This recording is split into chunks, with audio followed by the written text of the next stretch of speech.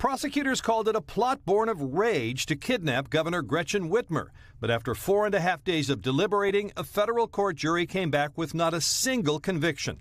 Adam Fox, Barry Croft Jr., Brandon Caserta, and Daniel Harris were accused of targeting the governor because of her COVID restrictions.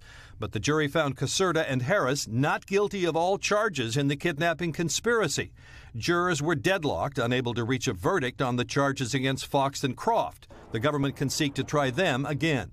The four were charged with planning to kidnap the governor from her summer home and blow up a bridge leading to it to slow the police response.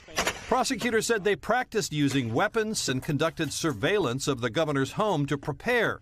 But defense lawyers said the four were just big talkers, sometimes fueled by drug abuse, who were spurred on by no fewer than 12 undercover FBI agents and informants. And pushing the conspiracy that just never was, never was going to be.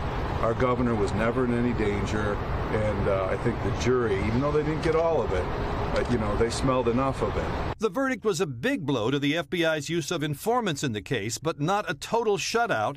Two other men, Caleb Franks and Ty Garbin, earlier pleaded guilty to conspiracy charges.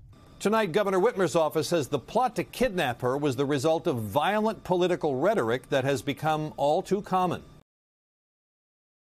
Thanks for watching our YouTube channel. Follow today's top stories and breaking news by downloading the NBC News app.